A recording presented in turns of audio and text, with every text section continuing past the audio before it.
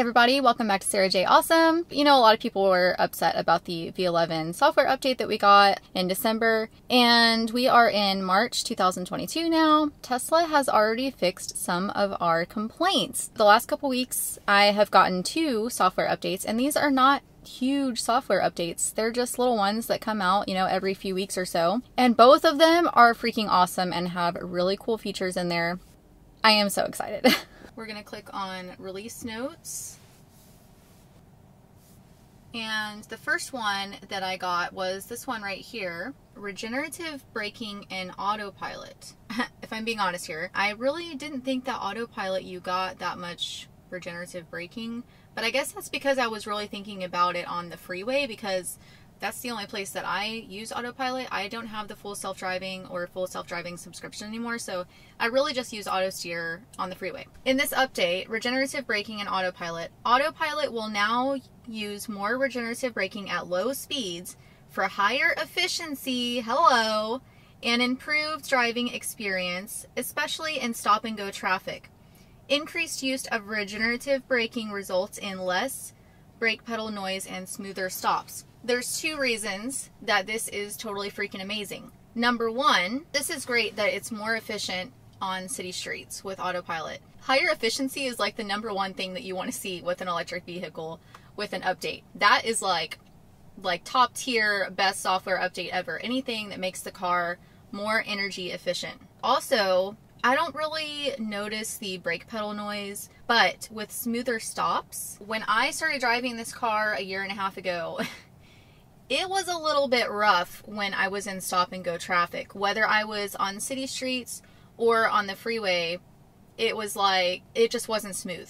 It was okay, like it was impressive because I never had that feature before in any vehicle. But now, a year and a half later, most recently like a few weeks ago, I have noticed that it is significantly smoother when you're in stop and go traffic on auto steer. It slows down slower and it accelerates faster if it needs to. It just keeps up with the flow of traffic more like a human being than it ever has before. Before, it has always been a little bit jerky. It either slows down too fast or it speeds up too slowly. And people behind you are like, oh my God, like, are you playing on your phone? What are you doing? Hurry up and speed up. The traffic moved up a little bit. That is great. This makes stop and go so much better. I'm very happy about this update. That is a huge thing. This is a huge one. We had a lot of complaints about this. With V11, we lost this little Sentry mode icon right here, and it completely disappeared. And we ended up with these 2 icons here. This one is just for live view, and then this one is for Sentry mode. But with the V11 software update, even though you touched this, it wouldn't save the clips. So you only had 2 options to save the clips. This way, you hit the save button. Use voice command and say save that, but that was a problem if you were talking on the phone with someone through Bluetooth. So now with this new little update here, I was driving one day taking the kids to school, and I was like, oh my God, my little Sentry mode red dot is back up here again. That's insane. I'm like, did they seriously just bring that back? And I also noticed you can save like this now. So you just hit this little button when you're driving and it saves the clip. So that makes it very quick and easy. You do have to have this icon down here, so you want to keep that in your 4 icons that you always have on the screen.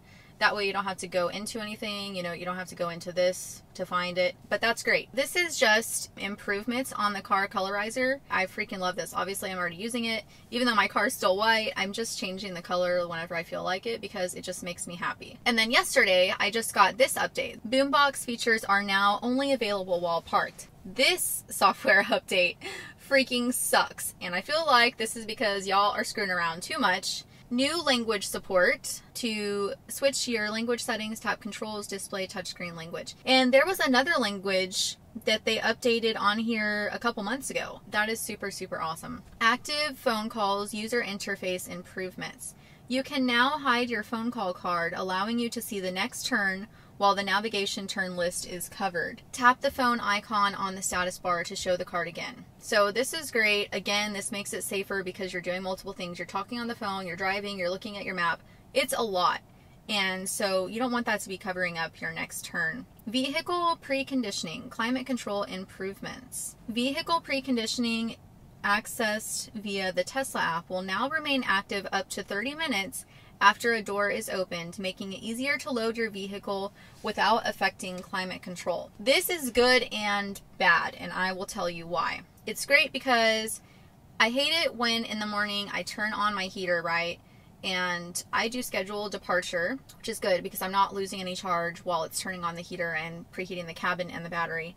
But when I come out to my car and I start loading up all my stuff for work, my lunch, my coffee, my purse, all the other stuff, as soon as I open the door the first time, it turns off the heater, which is kind of annoying because then by the time I've opened up the doors and everything and I get in, my car is no longer like super warm. It's let out all the heat. And so then I'm back to square one. But this is also bad because if you are doing stuff and you forget about it, I feel like you could lose a little more battery, especially if you're not plugged in, but you are preconditioning. You could lose more range than you anticipated. That could be something to take into consideration there. Charging time estimation. This is great as well.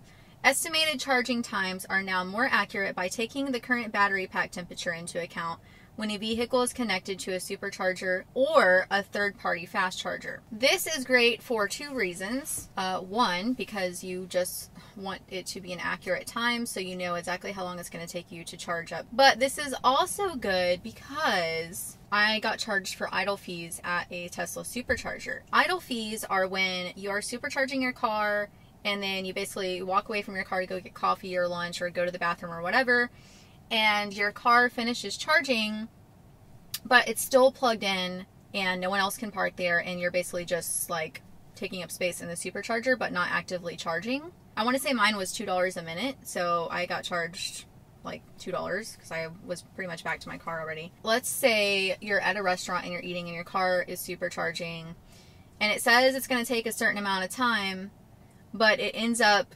reaching the limit faster and you're not paying attention, then you're like, oh crap, like I thought I had more time, and then you get charged a fee for idling because it already got up to the percentage battery you wanted faster.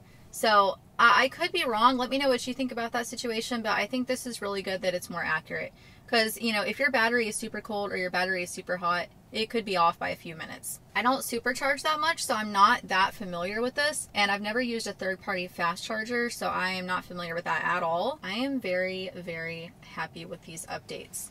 I love that Tesla listens to us, and if we have a problem with something, then they will try their best to fix it as quick as possible. And they can't make everyone happy at the same time, but they really do try. So that is it for this video. I just wanted to go over that really quick because I love these little updates. A lot of times the updates in between are really not big things like this. They're usually just bug fixes and stuff like that, little tiny improvements.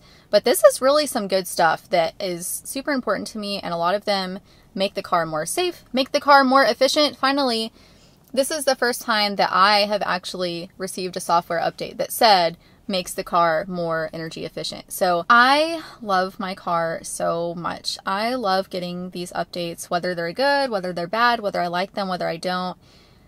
I always ultimately like them because my car is never boring. I love getting in here and being surprised. I hope y'all enjoyed this little video. I just love these little updates. It just makes me so happy.